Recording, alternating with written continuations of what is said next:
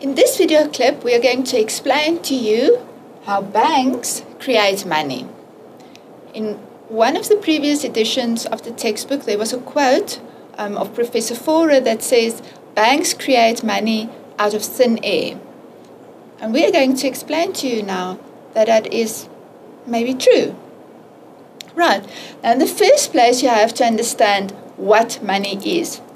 You will remember from your first year that money consists of cash plus deposits. So the deposits that we discussed in the previous slide that banks hold, that forms part of the money supply because it's money available to people to be able to make transactions and to pay if they owe money to someone. So deposits form part of the money supply. Right.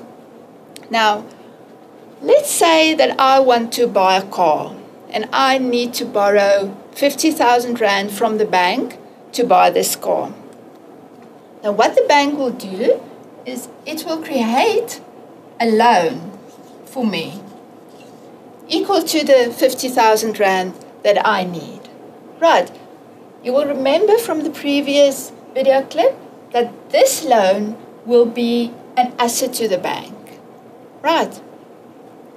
Because it's money that I will owe to the bank. But I can't use this loan to pay the garage or the person that I'm buying the car from.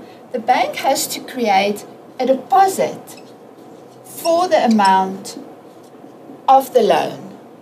So the bank will give me a loan and it will create a deposit for the amount of the loan that is with the bank. Now, the moment the bank has created this deposit, money supply has increased because deposits form part of the money supply.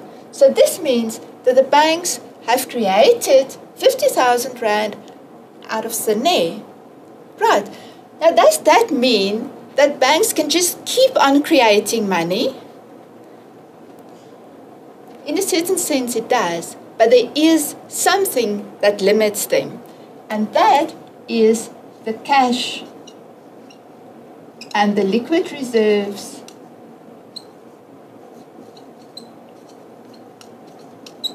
that they have to hold against these deposits. The cash reserves has to be held with the Reserve Bank, and then they also have to hold a certain amount of liquid reserves. Cash reserves with the Reserve Bank is 2.5% of all deposits. So that means if banks don't have enough cash, if they don't have the 2.5% cash, they can't create another deposit. So the amount of cash available in the economy limits the amount of deposits that banks can create through lending. And then they also have to hold liquid reserves. Now, they have to hold 5% liquid assets against each deposit. These liquid assets include the following assets. It includes Reserve Bank debentures.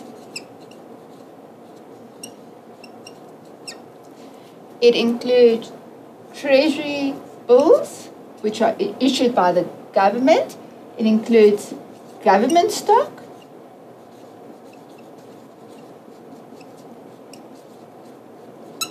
And it includes land bank bills. So only those 4 types of assets can the banks hold as part of their 5% liquid asset reserves. So the amount of these instruments that's available in the economy also puts a limit on the amount of deposits that banks can create through lending. So I hope you understand now how banks can create money.